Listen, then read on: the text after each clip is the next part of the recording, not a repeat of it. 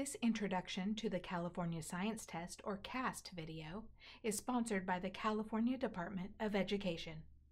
In this video, we will focus on the purpose of the California Science Test, some CAST basics, that is, who takes the assessments, how they are administered, and how they are structured, and the types of results and reports that are produced, along with some considerations about how summative results can be used. California administers a number of summative assessments which address different content areas, different student populations, and different purposes. Most of the summative assessments fall under the umbrella of the California Assessment of Student Performance and Progress, or CAASPP system. This includes Smarter Balanced Assessments in English, Language Arts, and Mathematics, the California Science Test, or CAST, the California Alternate Assessments, CAAs, in ELA, Math, and Science, and the California Spanish Assessment. During this video, we are focusing specifically on the CAST. The Smarter Balanced Summative Assessments for ELA, Math, and the CAAs and the California Spanish Assessment are being discussed in other videos.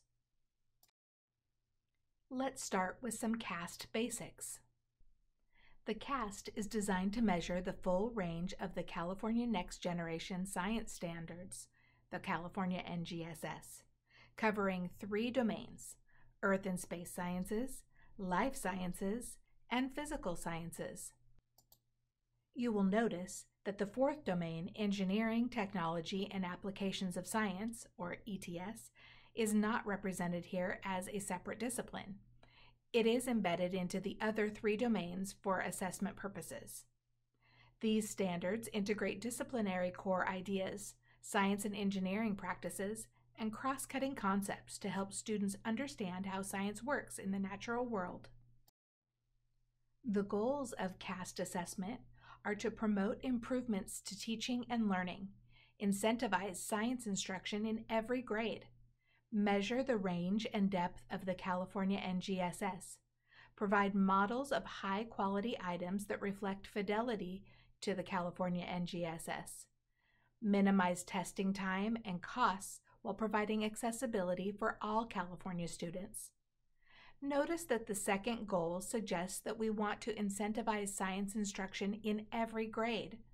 Our vision is that good quality science instruction happens in every grade, and not just in the tested grades of 5, 8, and high school. So who takes the CAST? The CAST is given to eligible students in grades 5 and 8 and once in high school, for example, grade 10, 11, or 12. Some students in grades 5, 8, and high school will take the California Alternate Assessment, or CAA, for science instead of the CAST, if they are identified in their individual education plan, or IEP. Let's discuss who takes the CAST in high school. High schools have the option to test any students in grades 10, 11, or 12, as long as all students have been tested by the end of grade 12. Grade 9 students are not eligible to take the science test. LEAs can elect to administer the science test to students in grade 10 or grade 11 who have not yet taken the science test. The California Department of Education recommends testing high school students when they are enrolled in their last science course. Many districts are selecting to test their high school students in grade 11 when students have completed most of their science coursework but are not as likely to be distracted by the details of graduation and transition to post-secondary pursuits. Grade 12 students who have not yet taken the CAST will be automatically registered to fulfill the testing requirement. Students who are repeating grade 12 will not be eligible to take the test. When are these assessments taken? For your local school or district, the test will be administered during the school's selected testing window as determined by the LEA CAASPP coordinator, after 66% of the instructional year for the LEA has passed. Each test window is a minimum of 25 instructional days. The CAST testing window goes from January through June. Let's now talk about how the CAST is structured. The CAST is a computer-based test that consists of discrete items, which are standalone questions, as well as 3 or 4 performance task items that assess a wider breadth of the NGSS. Different item types elicit different information about student learning. Item types are chosen to elicit evidence most appropriate for the learning we want to assess. For example, the evidence from a drag and drop item is different than the evidence of student learning from a constructed response.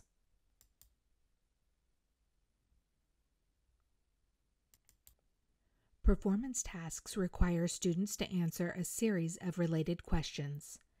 CAASPP is untimed, and students may take as long as needed to complete it, though on average, CAASPP takes students approximately 2 hours. Now, let's review the organization of the CAASPP test. CAASPP is an untimed computer-based assessment that consists of 6 test segments and a student survey. Segments 1 and 2 consist of discrete or standalone items. 13 items for grade 5, 14 items for grade 8, and 16 items for high school per segment. Segment 3 is comprised of either discrete items or a performance task. Segments 4, 5, and 6 consist of a performance task covering one of the 3 domains: Earth and Space Sciences, Life Sciences, or Physical Sciences. Each performance task contains 4 to 6 items, with one item being a constructed response. Students will receive at least one performance task from each of the 3 science domains. The test ends with a student survey consisting of 3 or 4 questions that should just take a few minutes to complete. In cases in which the test is administered over multiple sessions, it is recommended that a student pause at the end of a segment rather than in the middle of a segment. The test may be paused at any time during the testing session. However, pausing for more than 20 minutes may result in students not being able to return to previously answered questions. Let's shift gears and talk about how results are reported for the CAASPP. For the CAASPP, a 3-digit scale score and an achievement level is generated based on the student performance on the test. The achievement level will correspond to one of 4 performance levels. There are 4 achievement levels associated with scale scores: Level 1, Standard Not Met; Level 2, Standard Nearly Met; Level 3, Standard Met; and Level 4, Standard Exceeded.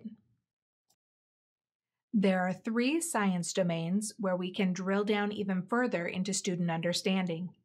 Domain scores for CAASPP fall into 3 levels: below standard, near standard, and above standard. The 3 science domains are life sciences, focusing on the structures and processes in living things, ecosystems, heredity, and biological evolution.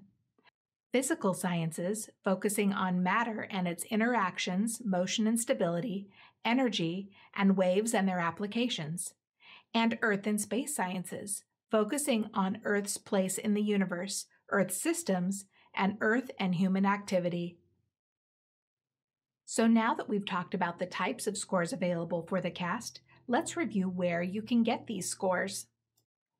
Student results from the CAASPP are available in several locations, such as Student Score Reports, the California Educator Reporting System, or CERS, and the Test Results for California's Assessments website. Many districts and schools choose to deliver student score reports electronically, in which parents are granted secure access to their child's report through the school information system or parent portal. LEAs can request SSRs in several different languages using TOMS. You may want to check with your administrator or CAASPP coordinator regarding how your school or district is providing student score reports to parents.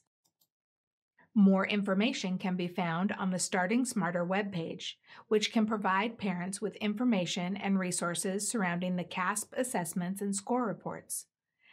The page is available in English as well as Spanish. Educators also have a way to dig into details about their local CAASPP results. Once a student completes the assessment, the student's scores will be available in the California Educator Reporting System, or CERS. CERS is a free and powerful tool available to all California LEAs from the CDE. It's a one-stop shop that offers LEA staff the earliest access to the latest assessment data, as well as historical assessment data. Typically, an LEA can access results in CERS after scoring is complete. This allows educators to analyze student assessment performance prior to the public release of all results, which usually occurs in the fall. All users with a TOMS account can access CERS. However, teachers will need students rostered to them in CERS by their LEA or site coordinator in order to have the results to view.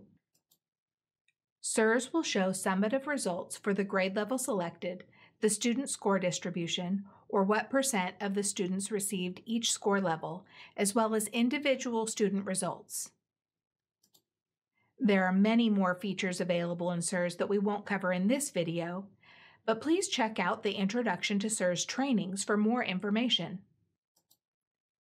Educators, as well as the general public, can also get CAASPP data from the California Department of Education's Test Results for California's Assessments website. In order to view statewide results, you must go to the Test Results for California Assessments website at caaspp-elpac.ets.org. From there, select the assessment for which you would like to view results, in this case science, to view results for the CAASPP. When using results, summative results really provide the big picture and should always be considered in combination with other information.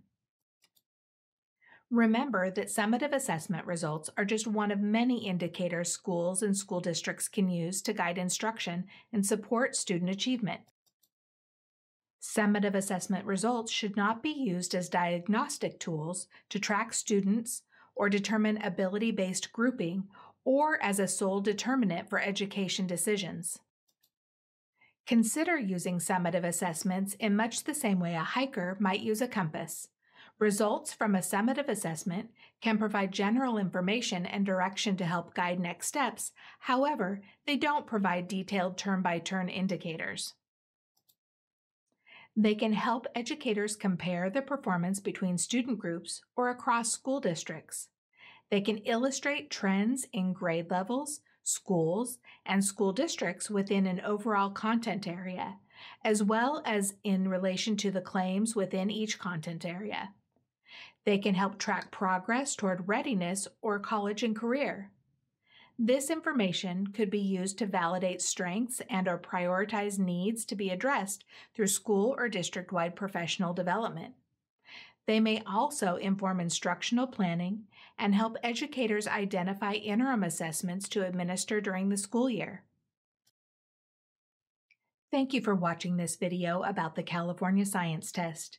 We hope it has benefited you and provided you with some tools to further build your understanding.